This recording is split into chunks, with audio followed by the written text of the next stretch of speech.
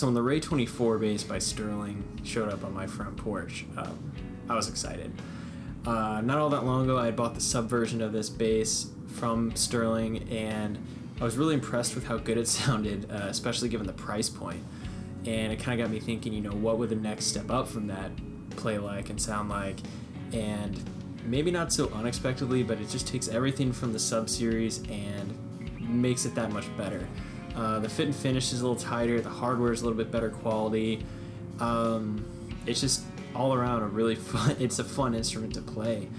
One thing I noticed right out of the box is that this one seems lighter than the sub, and I definitely think it's a better quality wood, but it seems like the notes resonate way more off of this bass, and it just gives it a nice bright tone, and it cuts through a mix really well. But the humbucker and the 2-band EQ still let you dial in the tone exactly how you want it. And it still definitely has that thick, growly tone that I'm a huge fan of. Yeah.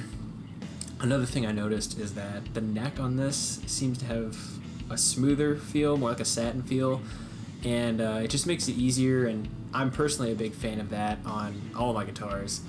And you know, if you're in a live situation where it's hot and you're sweating all over it, it just makes it easier to play. So that's something else I'm a real big fan of.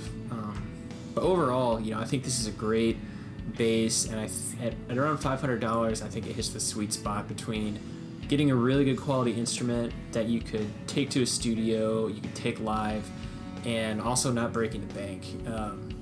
You know, this isn't a $2,000 guitar. So it's right in that happy sweet spot. I want to send a special shout out to Sterling by Music Man for sending me out this demo unit. Really is a great instrument, and I'm kind of sad to see it go. I want to play around with it some more on some recordings, but it's a great instrument. I just want to send special thanks to them for sending one out for me to test drive. Other than that, if you like what you see here and you like the content, make sure to hit the like button down below.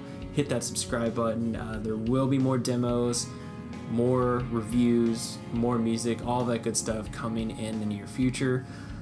So stay tuned. Stay tuned for all those good things, and I will catch you guys in the next video. See ya.